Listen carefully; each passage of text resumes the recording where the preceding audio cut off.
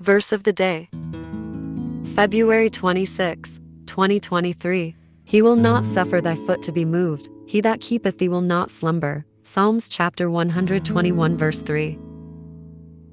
Inspiration. God's protection is around the clock. There is never a time we are removed from God's presence. He will always protect us, and He will never leave us in harm's way, not even for a second. Let us pray. Dear God, I thank you that I can trust in you and dwell in you at all times. Thank you, God, for protecting me from the wiles of the enemy. In Jesus' name I pray. Amen.